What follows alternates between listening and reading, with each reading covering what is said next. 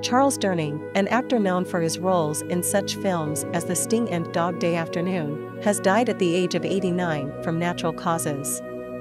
Durning's career spanned more than 5 decades, during which he appeared in dozens of films and television shows.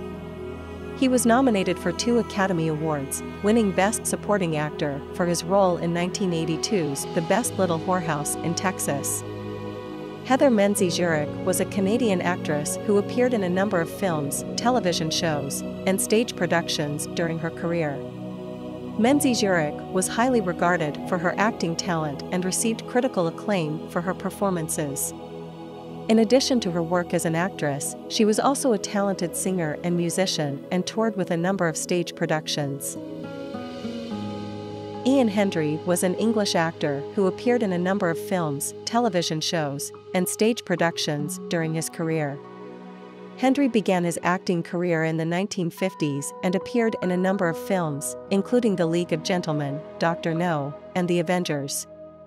Hendry was highly regarded for his acting talent and received critical acclaim for his performances.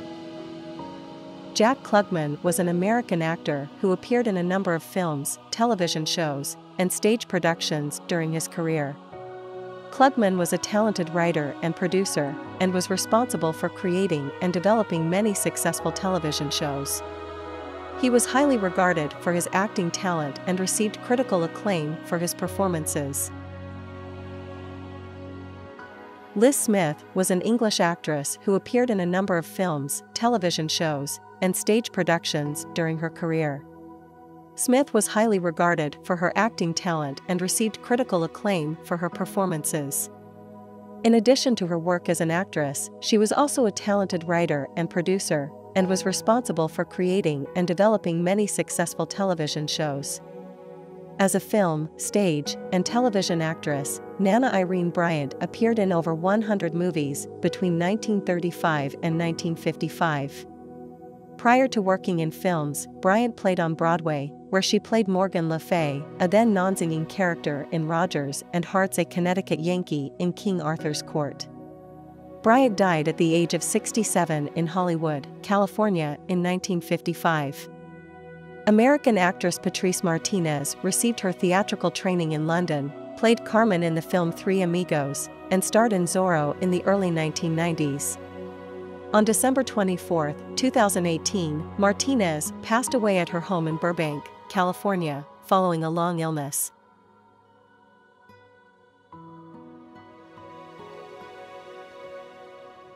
British actor Peter Lawford, best known for his roles in The Rat Pack and as JFK's brother-in-law, died on December 24, 1984, at the age of 61 from cardiac arrest. Lawford began his career in the 1930s, appearing in a number of British films. In the 1960s, Lawford became part of Frank Sinatra's Rat Pack, appearing alongside the likes of Sammy Davis Jr., Dean Martin, and Joey Bishop.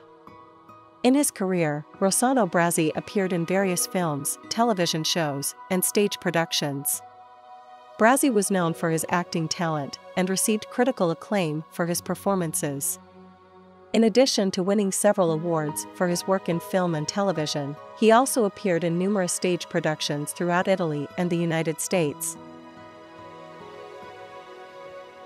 Toshirô Mifune was a Japanese actor who appeared in a number of films, television shows, and stage productions during his career.